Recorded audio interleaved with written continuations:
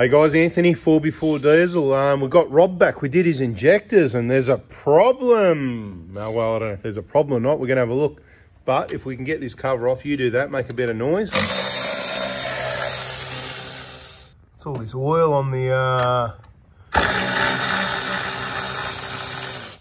bit of oil on the EEassy cooler. Does that sound familiar to anyone that are... those people that are subscribed with the bell and watching all the videos?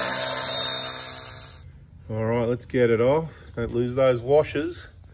All right, let's have a look and see if we can see what's going on here.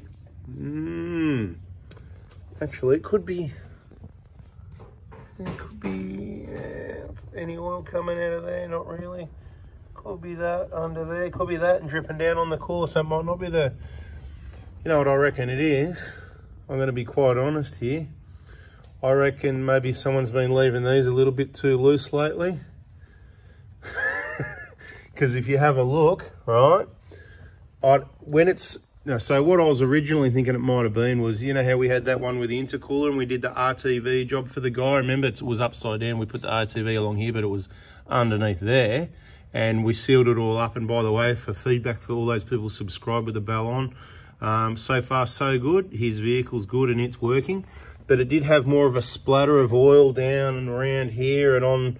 It was more down, yeah, it was different to this. This looks like, does your driveway, where this vehicle gets parked by any chance, is it slightly nose down, slightly downhill? Yep, I'm getting the yes nod. So what I'm thinking is, and when you understand vehicles, this is how quick you can figure stuff out. And if you want to understand stuff like me, now is the time to subscribe, turn the bell on and start watching all the videos, listening carefully, get on all those Facebook groups, keep watching our videos and it'll all come together. But so you said you took the intercooler off to have a bit of a look around, did you, or not? When I first noticed it, yes. And when you took it off, did you only undo this clamp and not that one?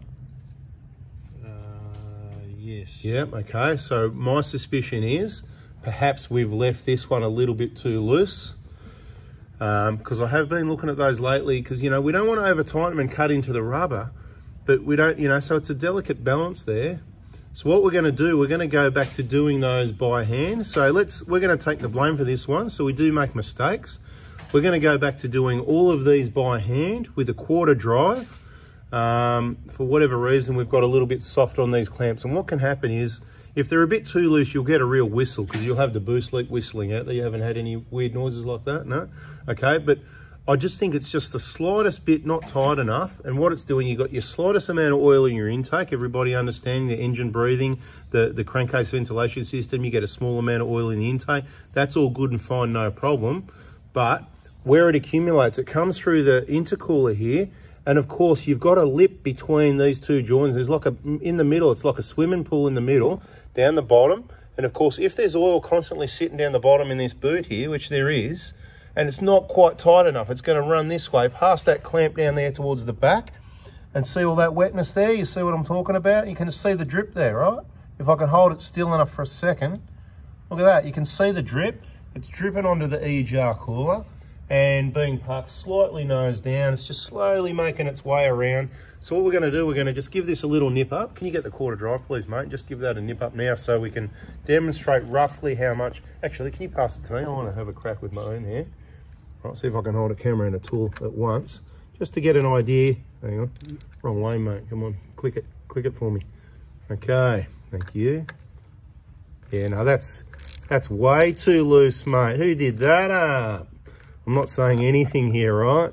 Even that one, yeah, it's not, I'd go a bit more on those guys. So there you go, right? So there you go, it's all beautiful now. It's all fixed, Anthony fixed it. Bada bing, there's your lesson. Watch all the videos, and people that don't watch all the videos on how tight to do these up. You know, easy jobs, lucky it's only a minor thing, but yeah, obviously my quality control checked. It got past the keeper this time, so sorry you've had to come back, mate. What we're going to do now, we've tightened up, we're going to give it a bit of a wash down for you. I actually thought it was coming from here somewhere because it was... Yeah, no, it looks, because normally the fan would blow. This is why you watch these videos, guys. These videos, normally with an oil leak, if you've got a bit of oil somewhere, the fan will blow it back this way, and that's what it'll look like. But as soon as I saw what I suspected, to be quite honest, when I looked here, I want to see a slight indentation from the clamps on the rubber, and I wasn't seeing it on this one. So if we've done your injectors, or if you've done your injectors, and you've got any amount of oil like that, and it looks like this, so let's just have a really good look at it so you know what it looks like, right? If you park facing uphill, it's probably not going to be down this end, it's going to be back there. So if you look under here, how about this? If we've done your injectors, just go out and have a look at your vehicle, and if you see oil sitting at the back there, you just need to nip that up a few turns. Could be a turn, just nicely. You'll start to feel the resistance till when you know it's right. So, bada bing, you know, I think maybe we're going to have to start using the torque wrench on those as well. You're joking, aren't you? Anyway, small things. We'll give it a clean up, and might be our slab of Heineken going to you this time instead of... Yeah, it's all good, he's happy. Lucky you're not too far away, just around the corner. Not a big deal. But yeah, look, it does happen where people leave these loose and other bits and pieces as well, and things sometimes can be a lot worse. We've heard of workshops that have put them on and they've actually forgot to do them up, or even at the turbo side, and there's a heap of boost pressure leaking out. So if you do get that, any of those weird things, or there was also someone recently that did their own injector job and he actually forgot to do up these nuts. I think maybe the bolts at the bottom, and that created a whistle as well. Once again, he came onto our Facebook groups. He said, hey, I've just done the injector job. This is what I've got. And I said, it sounds like you left something loose, because this doesn't happen. They're quality engines, good design, follow the procedures. He went ahead and checked and he says, yep, you were right. And he tightened them up, and happy days. So worth subscribing, because all these little fixes and things, they're all in the videos already. There's thousands of videos. People keep telling me, I don't know how you do it. There's thousands of videos, but you know what? The information's there for those people that want to be educated. There's certainly not enough people to be able to do all this work correctly. Apparently we can't even get it right. So what we might even do is get the quarter drive. The other one that could be too loose, there's always a possibility. So let's just nip it a little bit, as well as the other one on the turbo side around here while we're at it.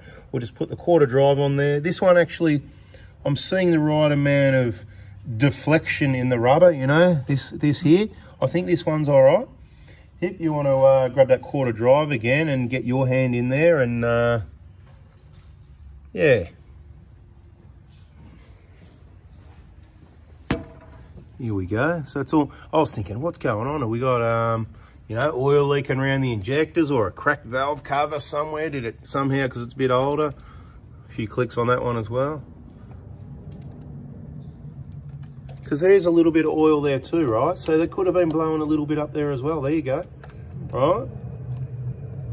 So we're having a recall. Anybody that's had your injectors done, we're going to have a recall day. Anyone that's worried about it, you can tighten up yourself, or you can come in and we will give you a final check over, tighten up any of those clamps if we need to. Bada bing, bada boom. What else? That's it. Running well otherwise. Beautiful. We've got a happy customer. He's still happy anyway, so there you go. All right, guys, thanks for watching. Hope you liked it. Subscribe, turn the bell on, hit the like button. Yeah, you know what we thought it was? You know, the O-ring in there? Very, very rare, but, you know, originally, as soon as he said oil up there, that's what I thought it was. But, all right, we're out of here. See ya.